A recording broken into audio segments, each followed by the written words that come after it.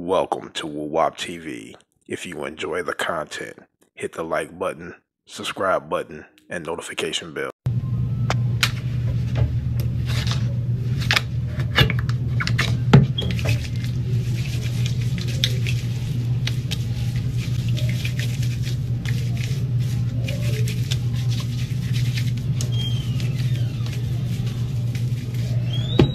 What?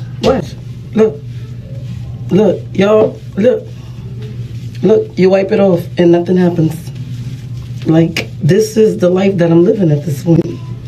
Like, this is the life that I guess I'm gonna have to live. Yeah. Look.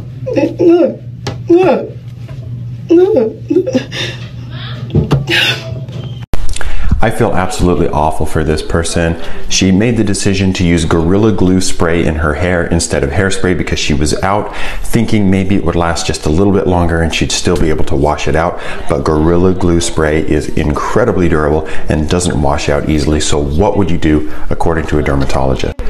The first thing that you can do is use acetone. Acetone can help to break the bonds of the glue. Acetone is safe to put on the skin. It can be irritating, it can be drying, but trying to break down those bonds, I would go to a professional hair salon and let them help you apply the acetone and work it through the hair.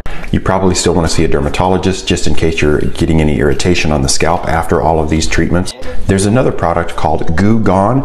That one is not necessarily safe to use on the skin, but if the acetone doesn't work sufficiently, I would go ahead and give that a try. Try to keep it in the hair only and then see a dermatologist to take care of any irritation on the scalp.